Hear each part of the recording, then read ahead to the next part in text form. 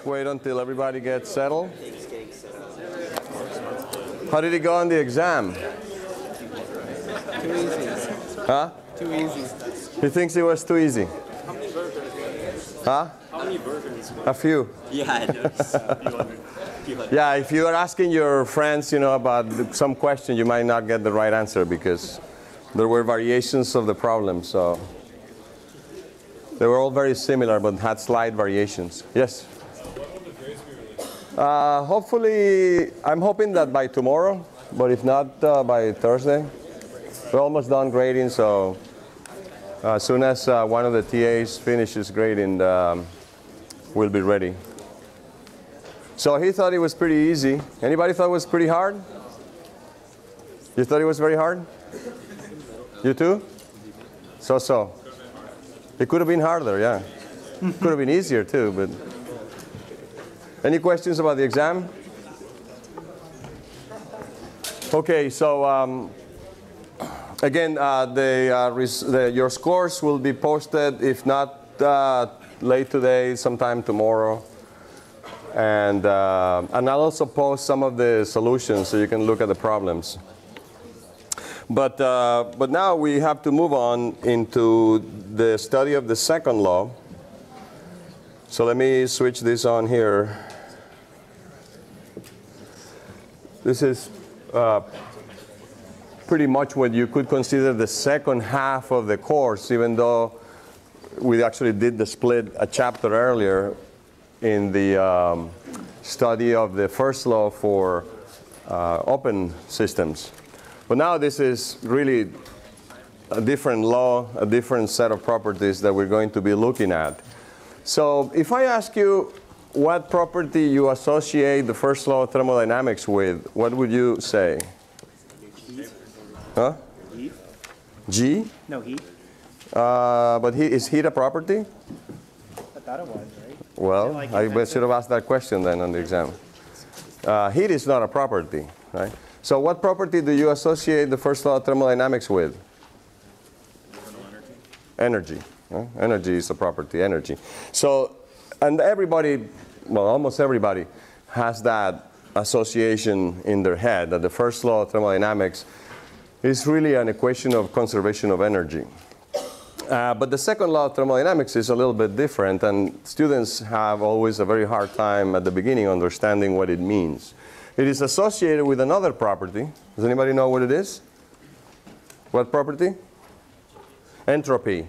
So as part of our study of the second law, we'll have to learn a little bit about this other property called entropy and how the second law relates to that. But we approach the second law in a slightly different manner. There are several concepts, again, that we need to look at in order to understand the second law. So I'm going to start by describing some of those concepts. And I'm going to do it in connection with two devices that will be very primary devices for us to study the second law of thermodynamics. Let me suppose that I have some high temperature energy source without really being specific as to what it is. Let's say that I have here let's call it T sub H, and this is a supply of energy for me at a high temperature. And suppose that I have a device that for now it'll just be a black box, but I have this device here. And this is a machine, and this machine is operating in cycles. So whatever is happening inside this black box, presumably there is some working fluid that is helping us running that device, but it's operating in a cycle. That is, it goes through a series of consecutive states over and over and over. So I take a certain amount of energy from this high temperature reservoir, and let me call that then Q sub H. This is heat now. This energy being transferred from the high temperature reservoir into my device. And then, because of the way my device operates, it delivers for me a certain amount of usable work. So I get some work out of this device. I put energy into it from the high temperature reservoir. It delivers work for me. And then what happens is that not all of the energy that I put in, and we'll study that later, but not all of the energy that I put in will be delivered as work. So there will be some extra energy that has to be rejected. And let's say that that is rejected down here to a low temperature reservoir that I'll call T sub L. So that device is one of the two devices that we're going to be looking at as we study the second law. And it's called a heat engine. This is a generic description of a heat engine.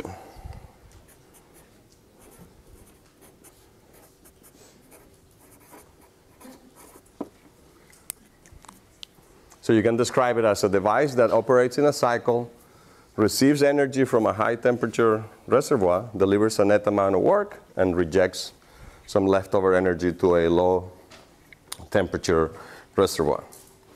The other device is pretty much the opposite of this.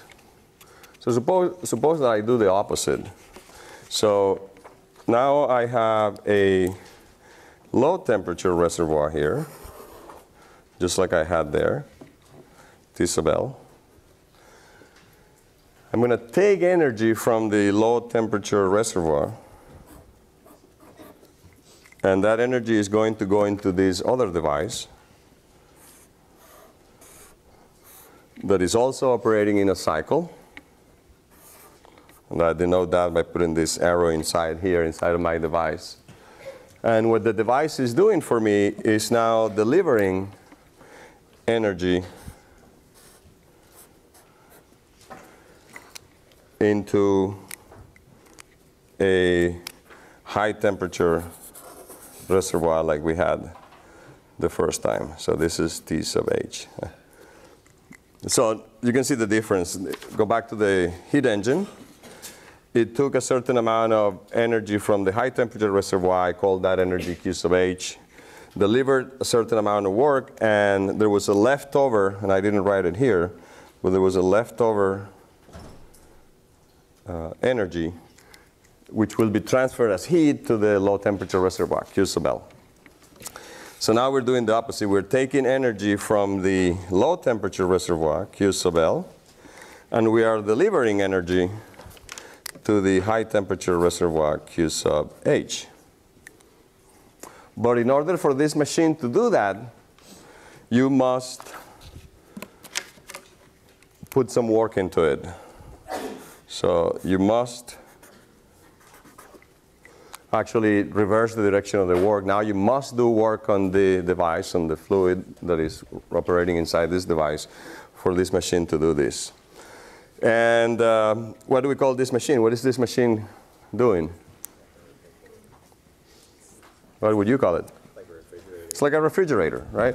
It's taking energy from a low temperature reservoir and putting it in a high temperature reservoir. So this is a refrigerator. Let's put it right here.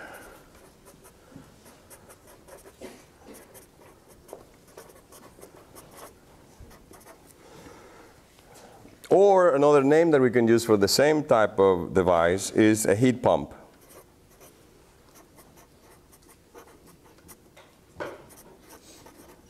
So it's a refrigerator or heat pump. It really depends on what the objective of the device is. If the objective of the device is to remove energy from the low temperature reservoir, Q sub L, then we think of it as a refrigerator. But if the objective of the device is to put a certain amount of heat in some high temperature reservoir and that heat is Q sub H, then we refer to it as a heat pump. So the difference really, although there could be quite significant differences in how the device is constructed, whether you are looking at the extraction of heat from a cold temperature reservoir or the addition of heat to a high temperature reservoir is what defines whether it's you think of it as a refrigerator or as a heat pump. So we have those two devices that are, I don't know if I can, oh yeah, I can feed them side by side. That will be the two devices that we're going to be looking at as we begin to examine the second law of thermodynamics. All right. So let's define them more properly. I just did, but let's write it down.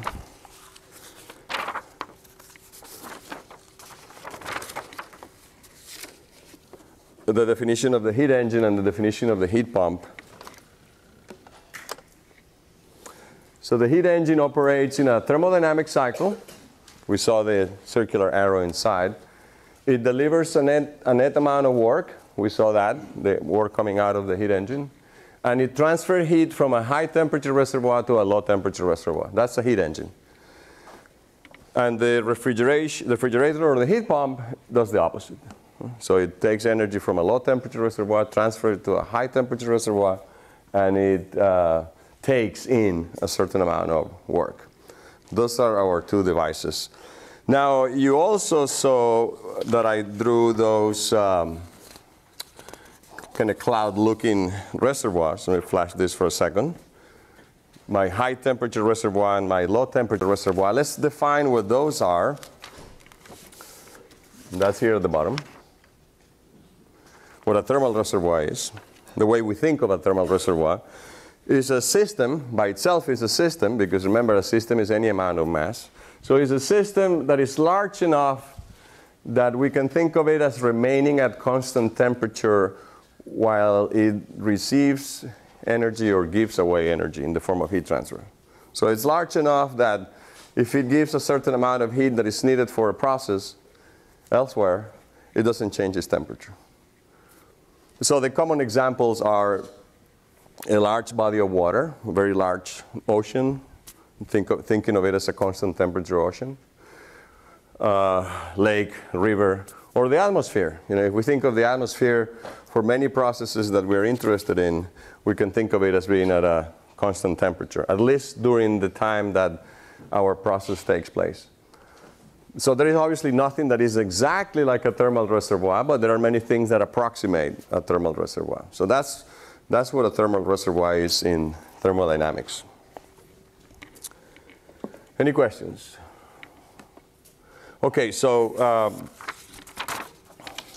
what's inside this heat engine? What's inside this black box? Well, we actually have already seen it before, and here's an example that we saw earlier. This is what would be happening inside the black box.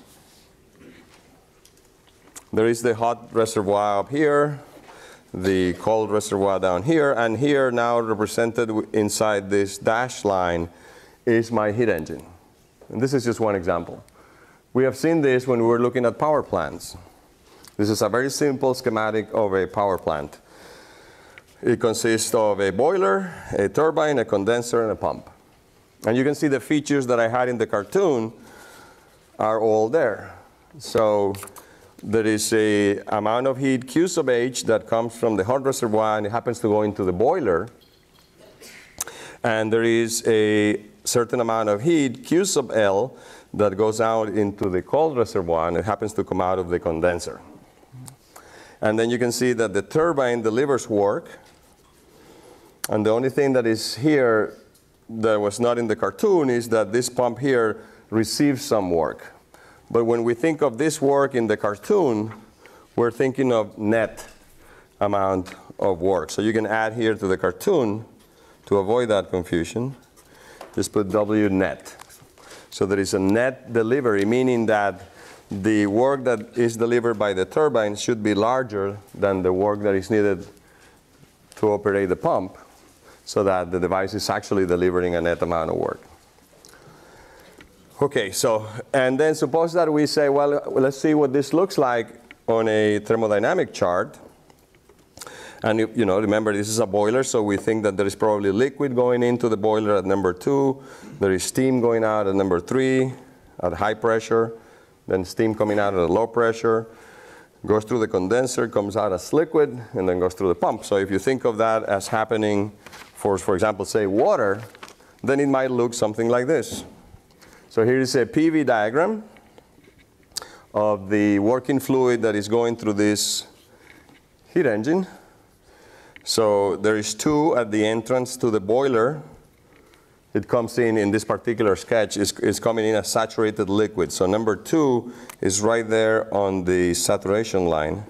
So it's saturated liquid as it comes into the boiler, comes out as saturated vapor out of the boiler, goes into the turbine, comes down at 4 with some high quality.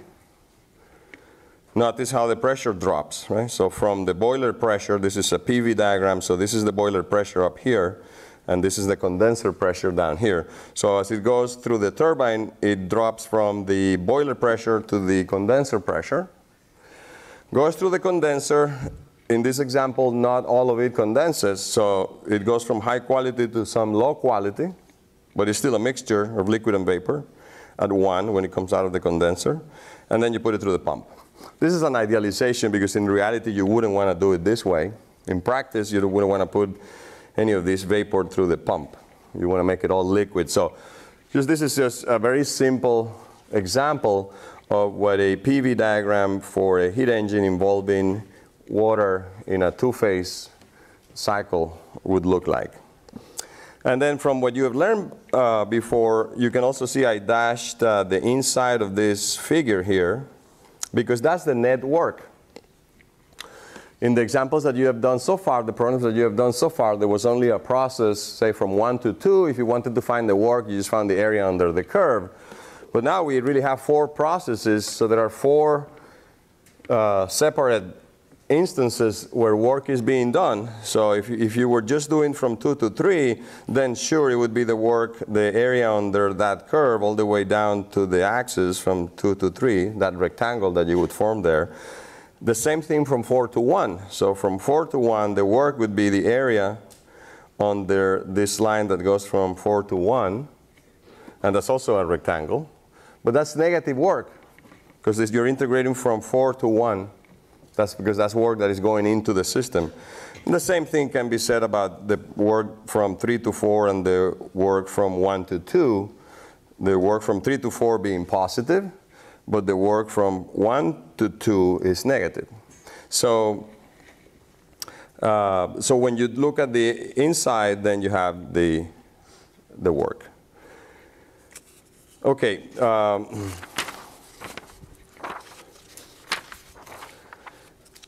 Let's see.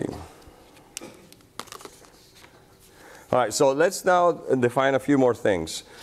Let's talk about efficiencies. Let me write it here.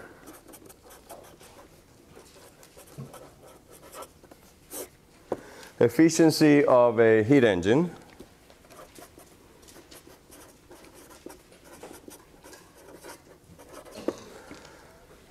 Let's call it eta. And let's see how it would be a convenient way to define it. If we go back to the original cartoon with the heat engine,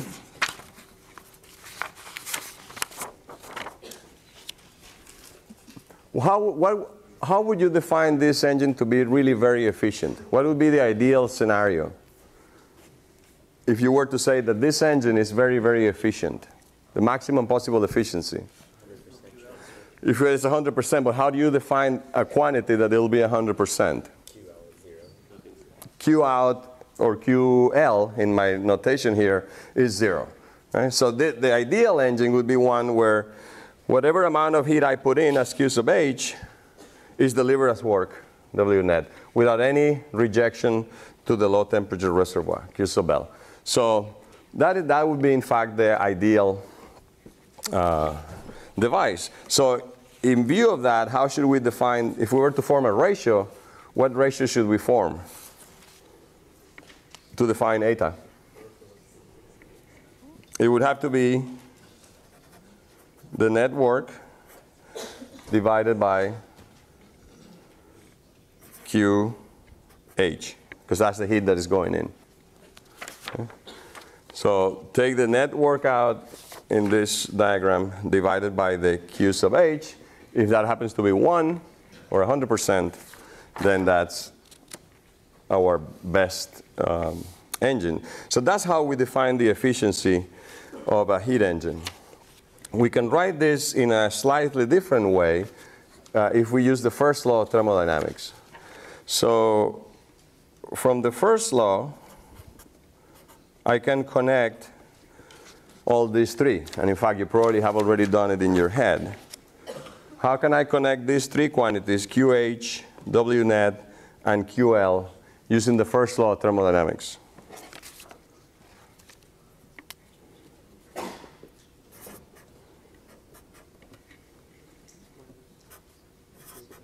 Minus QL equals W net. That's an energy balance. And it's obvious from the cartoon. Energy going in, energy going out. If I subtract them, I must have whatever work was done, because energy has to be conserved. So the first law of thermodynamics tells me this. And therefore, if I use this here, then I can write the efficiency as, instead of writing W net, I can write QH minus QL over QH. Hold on. Or just divide by QH. 1 minus QL over QH. Yes? Is that assuming that there's no change in internal energy? Okay, that's a very good question. That's a very good question. Am I assuming, he's wondering, is that because we're assuming that there is no change in internal energy? Because you're wondering, he wrote the first law here, and there is no U, right? Why is there no U there? What is the answer to that question? Cycle. It's a cycle, right? It's a cycle. So it's like I'm writing the first law for one cycle.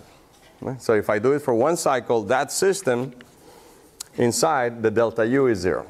Or I can do it for 2 cycles, 3 cycles, n cycles. As long as I do it for a integer multiple of a cycle, then delta U is 0. That's why. All right, so I get this expression for the efficiency. All right, so let's save that and do the same thing for a refrigeration cycle. So save this is the efficiency of a heat engine. For those of you who like putting the important things in boxes, you can put it in a box.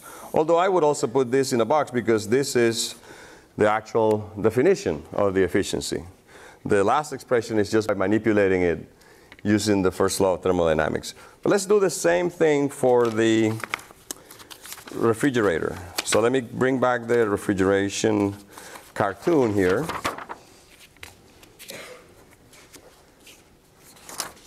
And think about how we could define something similar to an efficiency. It's just that we don't call it an efficiency for a refrigerator. We give it a different name. So how would you define it? What would be the ideal situation here?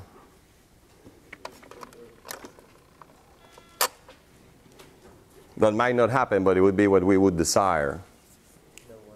No work has to be done, right? Because it would be great to have a refrigerator that you don't have to plug in or you don't need to put batteries in. It just does the job for you for free. That would be the ideal scenario. So obviously, this is what is costing us. This is what is costing us. In fact, if we go back to the heat engine, another way to look at this definition is we're saying this is what we want. We have what we want on top divided by the cost, right? In the case of the heat engine, that's obvious. This is what we want. We want work out of the heat engine. This is what we need to spend, the energy that goes in, right? So if we think in the same terms, what we want versus what it costs, how would you define something equivalent to an efficiency for this? What is it that you want if it's a refrigerator? Q sub L, if it's a refrigerator. If it's a heat pump, you want Q sub H. But let's think of a refrigerator first. So Q sub L, and what is it that it costs? It costs W. So if we form the same ratio, if we do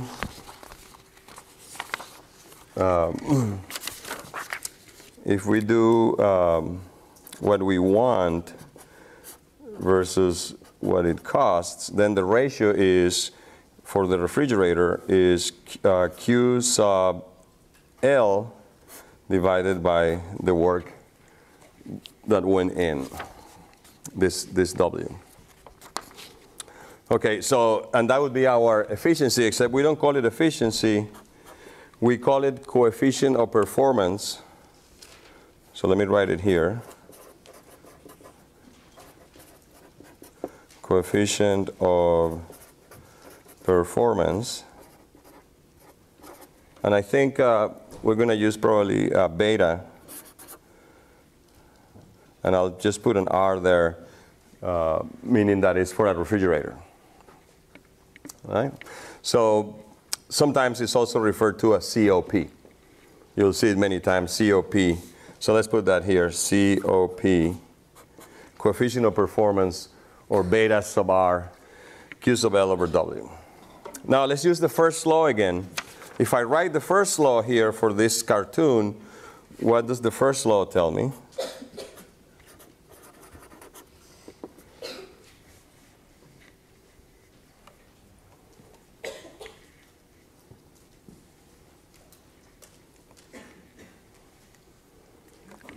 What's W? It has to be QH minus QL. Right? Just do an energy balance in your head. Right? This goes in, so it has to be the difference between those two. This going out, this going in.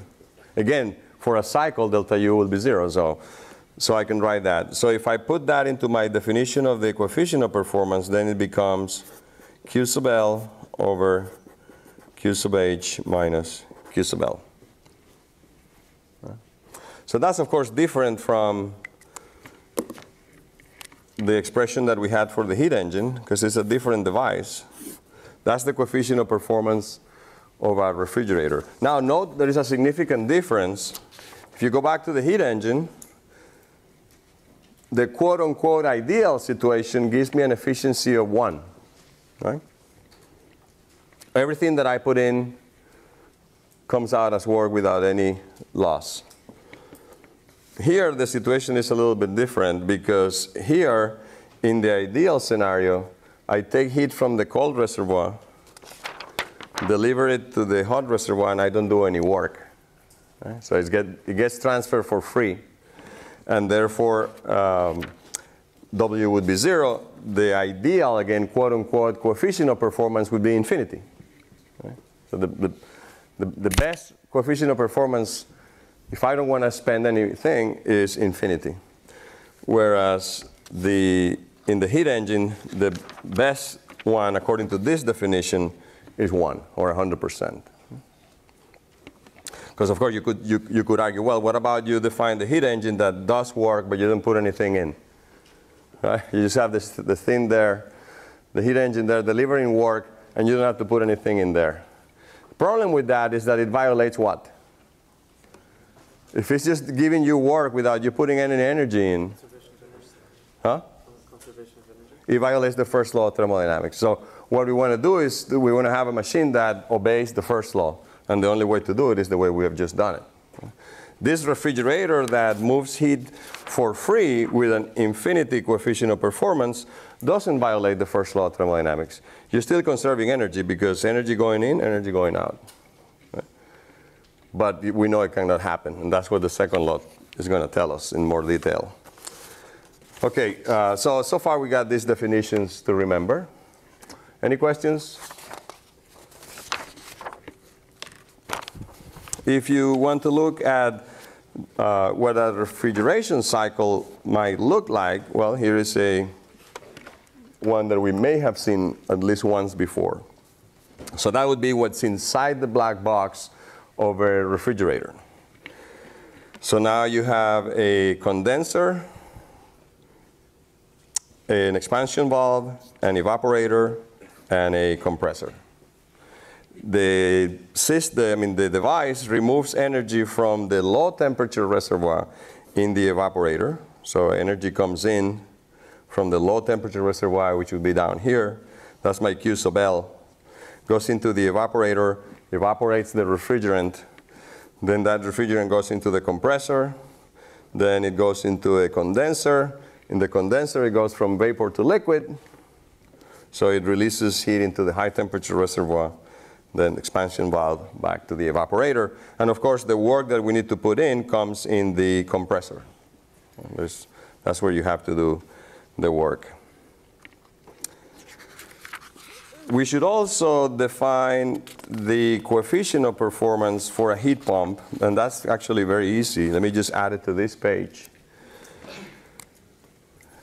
Let me write here for this one the word refrigerator. If I can find my black pen again. Here it is. So this is for the refrigerator, the beta sub R. But suppose we want to do it for a heat pump. How would you define the coefficient of performance of a heat pump?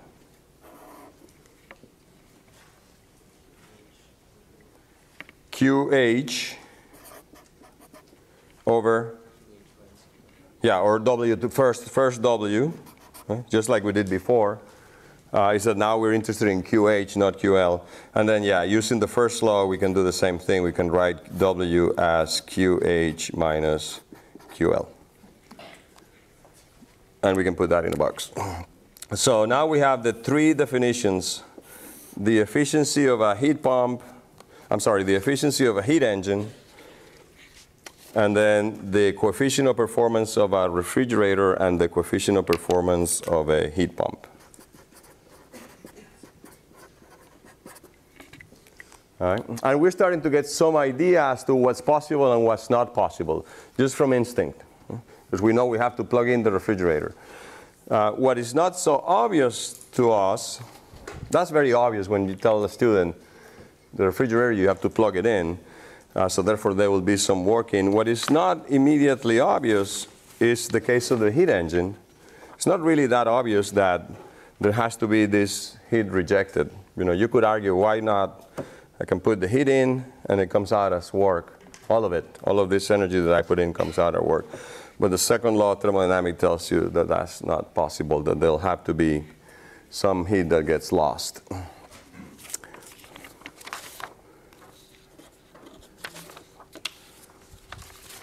Okay, so now let's go ahead and state the second law. Not surprisingly, what happens is that now we state the second law in reference to these two devices. So we have two statements, one for each device. So we call this the second law statements.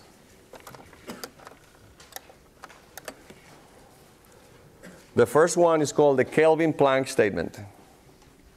And I'll abbreviate it KP, K-P for Kelvin-Planck.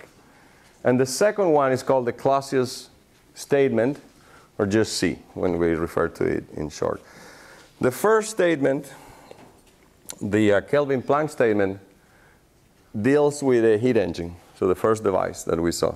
Whereas the second one, the Clausius statement, deals with a refrigerator.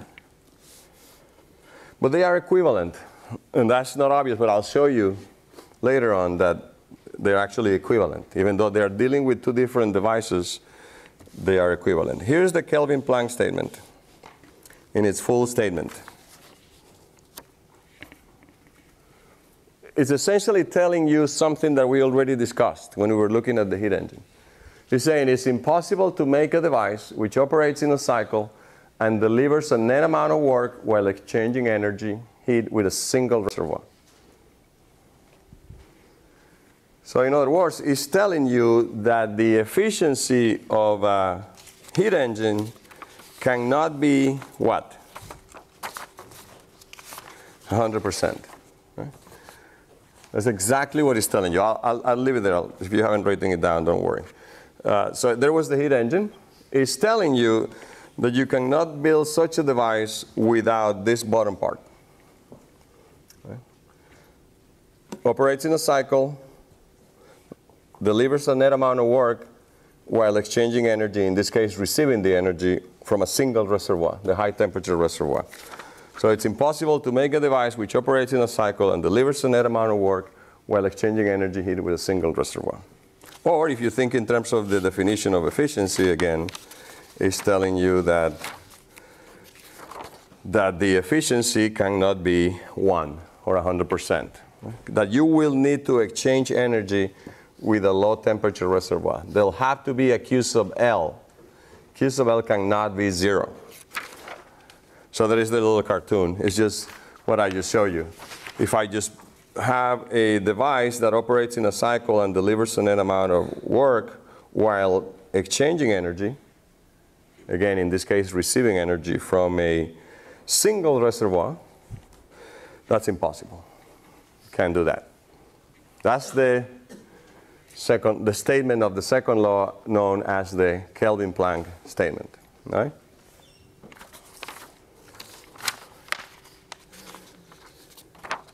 Does anybody have a question? Yes? How far are we? Like, what's our efficiency at right now?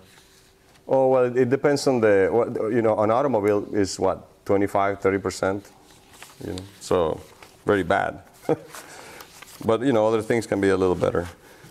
As you will see later, it really depends on the temperatures. So that efficiency, I'm just giving you a typical automobile engine. But we will learn later that the efficiency depends on the temperatures of these reservoirs. That's what will determine the efficiency. So we'll see that later. All right, so what about any other question? Yes? Kind of like what you were saying, what is like the highest efficiency we could get like out of anything? Like what's the highest?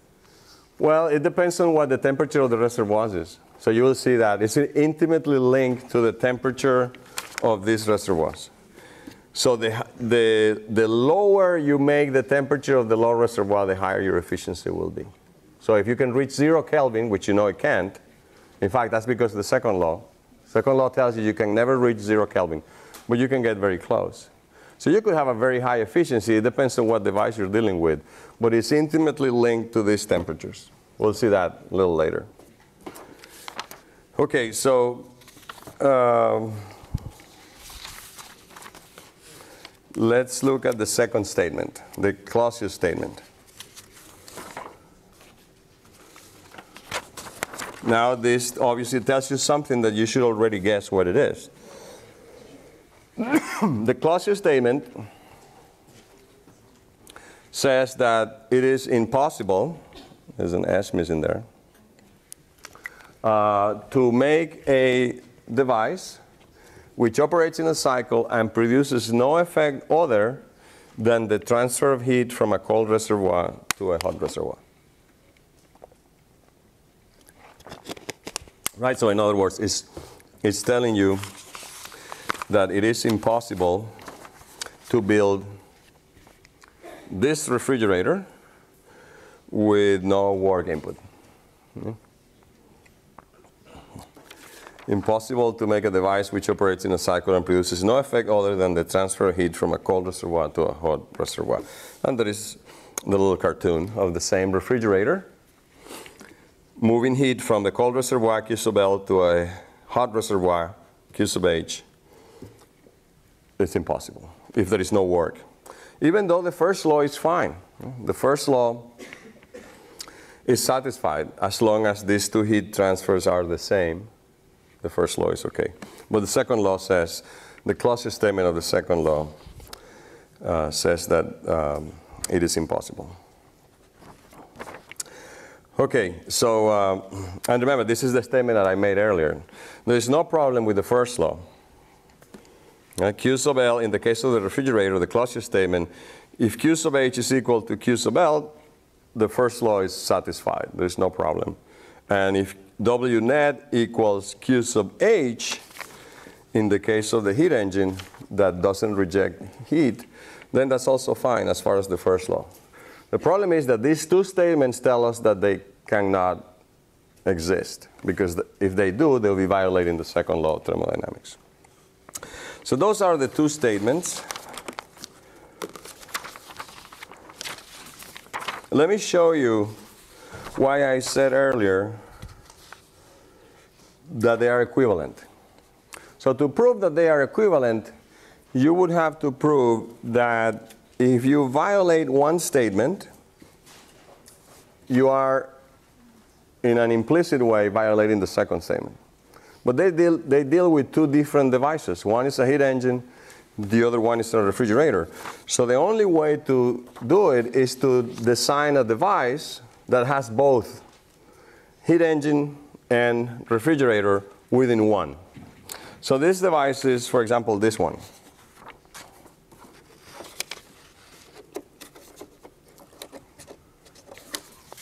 Let's just leave that there. Here is a device. As you can see, there is two parts to it. Well, first of all, there is a hot reservoir up here. There is a cold reservoir down here. That doesn't change. And what I have then in between is the following. I have over here, I don't know if you can see that this last line is blue.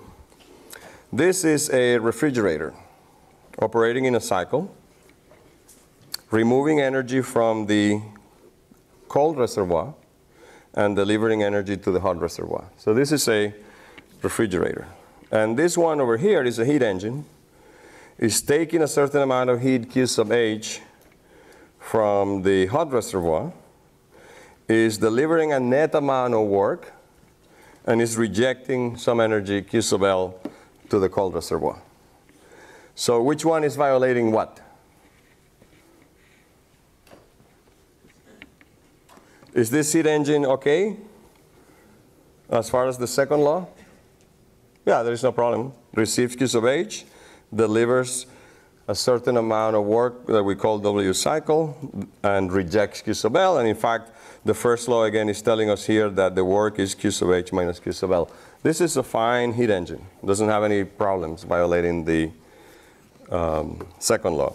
What about this refrigerator? This refrigerator violates the second law, violates the Clausius statement, right? Because this refrigerator is taking Q sub L from the cold reservoir, is delivering it the same Q sub L to the hot reservoir, and there's no work going in it. So while this heat engine is fine, this refrigerator is not. This heat engine respects the Kelvin-Planck statement. This refrigerator violates the Clausius statement. But now you do the following. You see the dotted line? That's my new device. So my new device has inside of it the old heat engine, the refrigerator, and the cold reservoir. It's all inside my device. So this is my new device. This is my new black box. All right? So if now you examine that black box here, forget about what's inside, what do you see? Is receiving a certain amount of heat from a net amount of heat from the cold reservoir, because there is Q sub H coming in, Q sub L going out. As long as Q sub H is larger than Q sub L, there's more heat going in. But it's all coming from the hot reservoir. And it's delivering a net amount of work, which happens to be Q sub L, Q sub H minus Q sub L. And there is no cold reservoir anymore. So this new device inside this dotted line is a heat engine that violates the Kelvin-Planck statement. So you can see how by doing this combination of two devices, and a third device that is a combination of the two, you can show how if you have one device violating one statement, implicitly is violating the other statement. So they are connected. The two statements are really connected, even though they're dealing with two different devices. They're really producing the same result. All right, any questions about this? Okay, yes? Why couldn't you just take the work coming out of the heat pump and then pump it into the refrigerator? But I don't have a heat pump here. What about the one on the right side? I could, but it wouldn't serve my purpose. I could use this work that is being produced by the heat engine and use it to drive the refrigerator. But then I would have two devices that are fine. They don't violate the second law, so I couldn't prove anything. Okay? Because remember, what I'm trying to do is I want to have one device violating one statement to show how that implicitly is violating the other statement. Okay? If I do what you're saying, then I don't have a problem because the devices are both in accordance with the second law. You can do the opposite, and I won't do that here, but I want you to think about it. You could do the opposite. Do something similar to what I did here, But instead of having a refrigerator that violates the Clausius statement and a heat engine that satisfies the Kelvin-Planck statement, have a refrigerator that satisfies the Clausius statement, but a heat engine that violates the Kelvin-Planck statement. So do the opposite. Start from a heat engine that violates the second law and then end up with a refrigerator that violates the second law.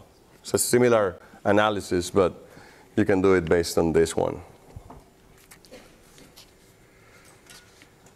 Any questions? Any other questions? So to repeat what we said a moment ago, the Kelvin-Planck statement then implies that the efficiency of a heat engine cannot be 100%. You cannot have 100% efficiency of a heat engine. Whereas at the same time, the Clausius statement implies that the coefficient of performance of a refrigerator can never be infinity. It'll always be less than infinity. All right?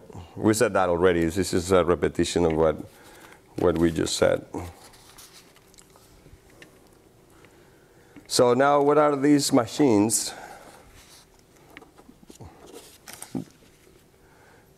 called that violate these laws?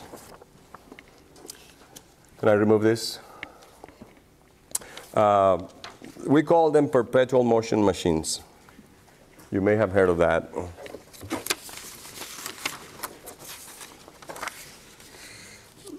In thermodynamics, we speak of a perpetual motion machine of the first kind or a perpetual motion machine of the second kind,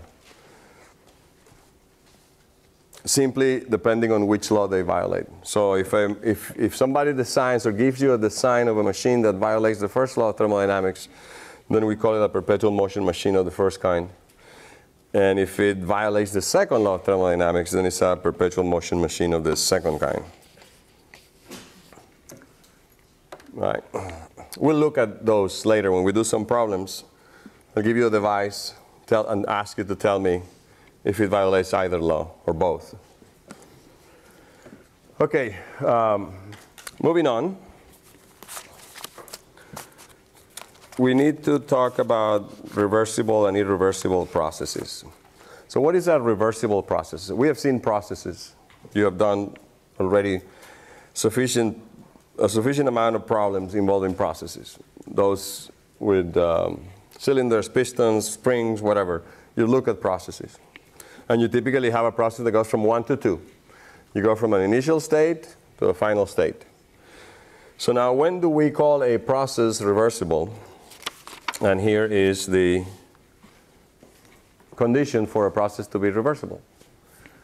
A process is reversible if it can be reversed.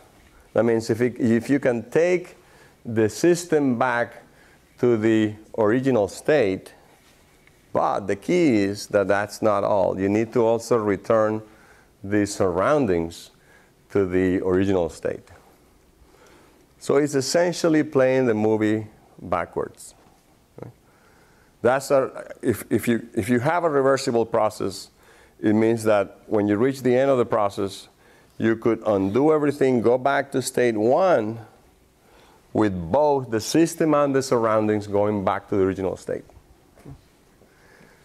If only the system goes to the original state, but the surroundings don't go to the original state, then the process is not reversible.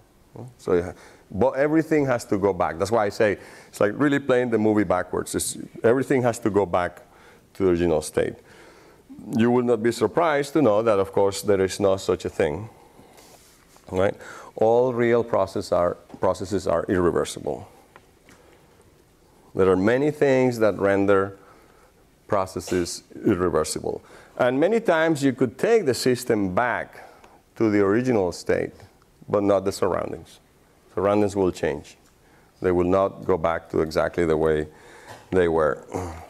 So all real processes are irreversible. And this is a list of reasons why real processes are irreversible, because all of these things exist. Friction, heat transfer through finite temperature differences, and perhaps most important of all, that processes take place in a finite time. Remember at the beginning of the course we talked about the quasi-steady process. It was one of the questions in the exam, right? Quasi-steady process takes place so slowly that it takes forever to finish.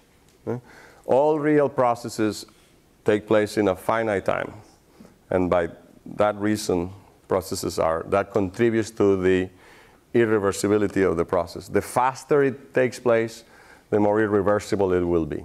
Think of something burning, for example, very slowly versus something exploding very fast. How difficult it will be to put it all back together if it explodes very fast. So reversible processes are a key concept in the study of the second law. As well as you have seen the cycles, in particular the cycles involved with the heat engines and with the refrigeration cycle. So now, let's see how much time I have here. Oh, I got plenty of time. So we're going to look at a very important cycle that can be both a heat engine, a refrigeration cycle, but it's also reversible. So we're going to look at the so-called ideal cycle. And this ideal cycle is called the Carnot cycle. This is the cycle against which you compare any other cycle that you design. The invisible cycle. The Carnot cycle. So we're going to define a cycle, specific cycle. We're going to call it the Carnot cycle, and we're still going to see what it does. And this cycle is going to be made of processes that are reversible. So this cycle is only in our heads. Right? You cannot really build something that runs on a Carnot cycle, but it will be an ideal against which we can compare our real cycles.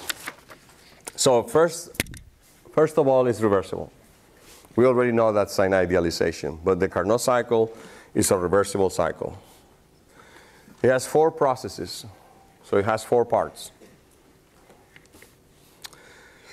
2 of the processes are adiabatic. Another question on the midterm. What's an adiabatic process? There's no heat transfer. So 2 of the processes of the 4 that make up the Carnot cycle are adiabatic, whereas the other 2 are isothermal. So they will alternate. So there will be an adiabatic process followed by an isothermal process, followed by an adiabatic process, followed by an isothermal process. Another way to divide the 4 processes, so this is one way to look at the 4 processes, 2 adiabatic, 2 isothermal. But also 2 of them are expansions and 2 of them are compressions. So if you combine the words, then you get the 4 processes. There's an adiabatic expansion, an isothermal expansion, an adiabatic compression, and an isothermal compression. Right? So those 4 processes, which are reversible, that means I can draw them back and forth, whichever way I want, constitute the Carnot cycle. And again, also very important, this cycle will operate between 2 reservoirs. So there will be a high temperature reservoir, TH, and a low temperature reservoir, TL. So here is one way of thinking of this cycle, because you wonder, how can I make this? Well, here's one such way. None other than the gas in the cylinder problem that we have been. Let me see if I can fit this whole thing in there. Here are the 4 processes of the Carnot cycle. So let's begin here. So first process is from 1 to 2, then 2 to 3, 3 to 4, and then 4 back to 1. And then it repeats. 4 cycles. So 1 to 2, adiabatic compression. Okay, so it's adiabatic, that means that it's insulated. Think of the cylinder being completely insulated. There is no heat transfer in or out of this gas, and you are compressing it. That's the first process. Then that's followed by an isothermal expansion. So now you allow for heat to go in from the hot reservoir into the gas. so that the temperature of the gas remains constant, because it's isothermal. And it is expanding, so the piston is moving up. When that process ends at 3, then you again make it adiabatic. So now you shut off the communication to the hot reservoir. This is insulated again, but it's still expanding. So, but now it's an adiabatic expansion, no heat transfer. Reach 4. And then once you are at 4, you're at the maximum volume. Now you start an isothermal compression. That is, you're going to compress the gas, but you're going to put your system in contact with the cold reservoir so that heat can be removed from the gas for it to remain isothermal while you compress it.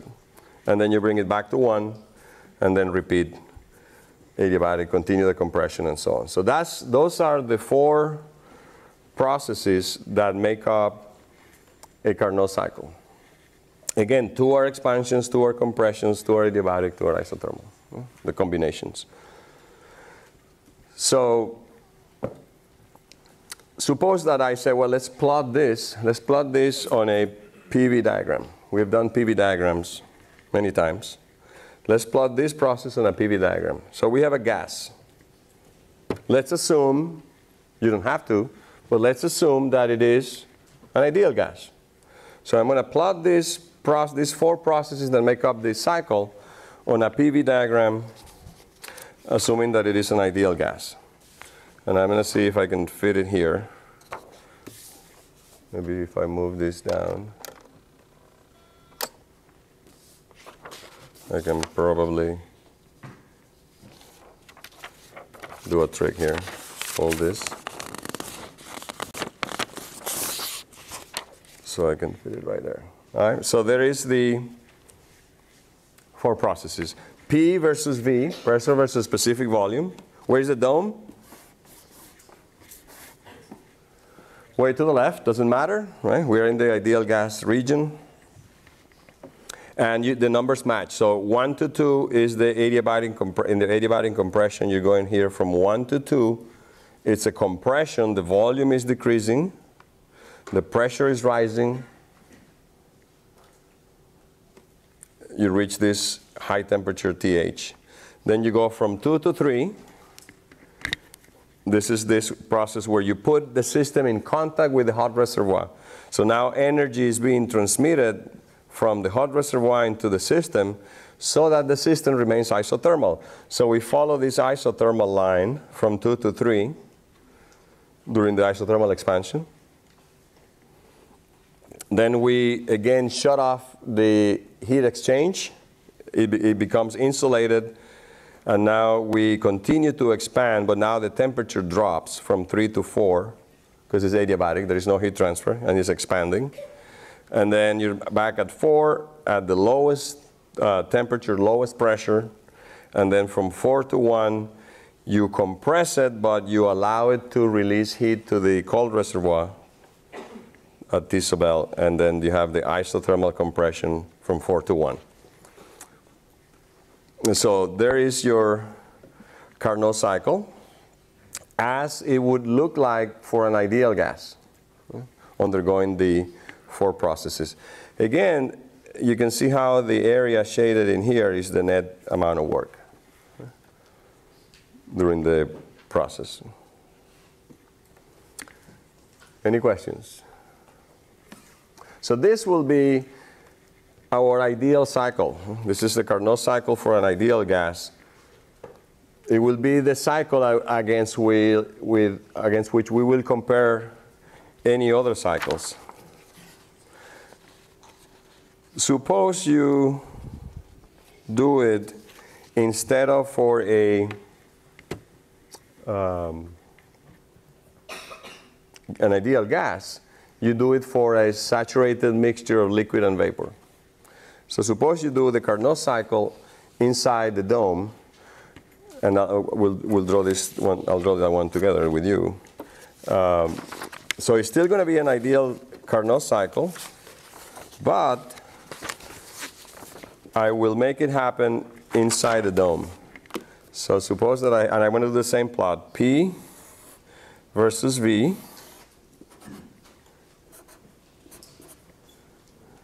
And here's the dome. Right? And maybe we're going to have this one nearby as a reference. Okay, so I'm going to keep this one here somewhere so we can see it while we make the new one. Okay, so this was the Carnot cycle for an ideal gas. I want to make it now for a mixture of liquid and vapor inside the dome. And I'm going to help you by starting with the first point. So I'm going to put 2 here. All right, so that's 2.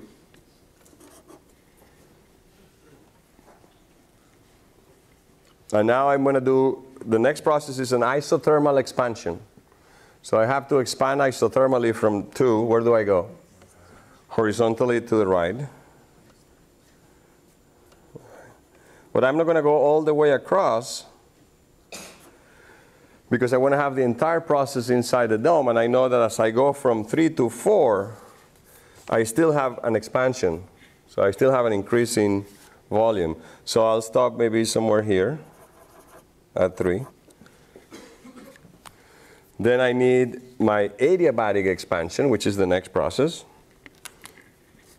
And I know that during that process, I'm going to drop the temperature from the high temperature isotherm to the low temperature isotherm. So I'll have to go somewhere down here to 4. All right. And then I have what?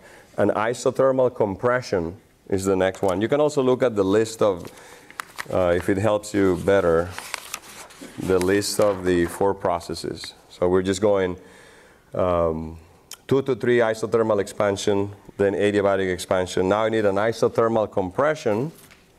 Isothermal compression because I'm inside the dome, it'll have to be horizontal to 1. And then, of course, finally, an adiabatic compression to take me back to 2. Both are Carnot cycles. This on the right is the Carnot cycle for an ideal gas. And this one on the left is the Carnot cycle for a liquid vapor mixture inside the dome.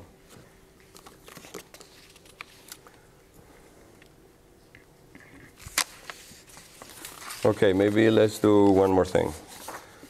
Questions? Okay, let me tell you one more thing, because this gets heavy, so. Let's just do one more thing. These so-called Carnot propositions.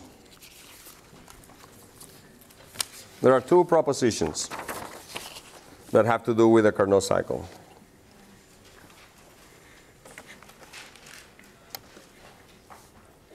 So as you can see, a lot of very little in the way of equations so far with the second law of thermodynamics. There's a lot of concepts.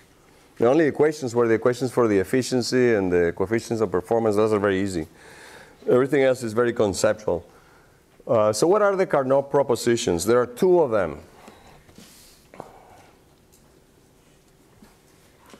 So what we're trying to do now that we have defined this ideal Carnot cycle, now we have this ideal Carnot cycle, which will be our reference cycle to compare with. Then we can do the following. Suppose that the high temperature and the low temperature, T sub H, here I wrote T sub C, but we'll make it T sub L too. Right? T sub H and T sub L. So suppose you have those 2 temperatures fixed. The high temperature reservoir and the low temperature reservoir are fixed. Then you can have 2 heat engines. One which will be a Carnot heat engine and another one which will be a real heat engine. The Carnot heat engine is the reversible heat engine, and the real one is the irreversible one. So these propositions are also fairly intuitive. It says that a reversible heat engine, that's what the HE stands for, is more efficient than any irreversible heat engine. It's obvious from what we have been saying, that if you have 2 heat engines, one is reversible, is the Carnot heat engine, and the other one is irreversible, then the Carnot heat engine will have the highest efficiency of the two. That's the first Carnot proposition for those two temperatures, TH and T sub L. Now, if you have, again, fixed TH and TL, then any Carnot heat engine, even if it's a different cycle, it doesn't have to be exactly the 4 that we define, but as long as it's reversible, all of the Carnot heat engines will have the same efficiency.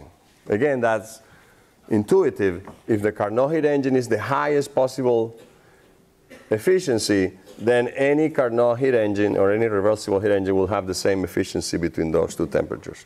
Those are the two so-called Carnot propositions, and here's a little cartoon to illustrate that.